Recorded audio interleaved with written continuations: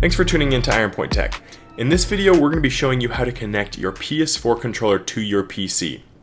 And we're going to show you how to do that through Bluetooth. This tutorial doesn't go over any cable connection, just because since all PS4 controllers are Bluetooth enabled, then it doesn't require any wires, and so all you need is to make sure your motherboard is Bluetooth compatible. Our first steps to connecting the PS4 controller is we'll go to the Start menu and go into Settings. Settings will bring up these different options. What you're going to want to click on is Devices, and then here we have all of our listed devices that are connected to our PC, and we're going to want to make sure that this Bluetooth is enabled. And then the next step is going to be on the controller itself. So you have the controller, you have a couple different buttons you need to push in order to enable this controller for pairing. So what we're going to do is we're going to click this PlayStation button and the share button at the same time and hold it down for a few seconds. So you can see that light start to flash at the top of the controller. That means the controller is ready for pairing via Bluetooth.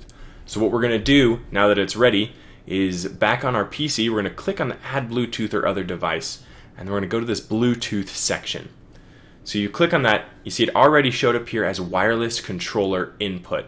Since this controller hasn't been configured to this PC yet, it doesn't recognize that it's a PS4 controller. So what we're going to do is we're going to click on that, and then there it is. The device is being set up. The computer is just making sure it has all the proper drivers installed, and then the computer in just a few seconds is going to be good to go for any of your games that are controller compatible.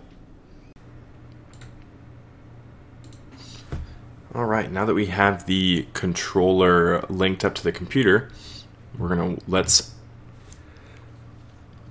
now that we have the controller linked up to the computer, let's test it on Steam.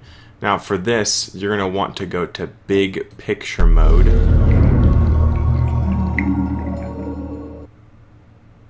And then once you're in Steam, make sure you go over to the Settings, Controller Settings, and then you're going to want to click this to enable PlayStation configuration support.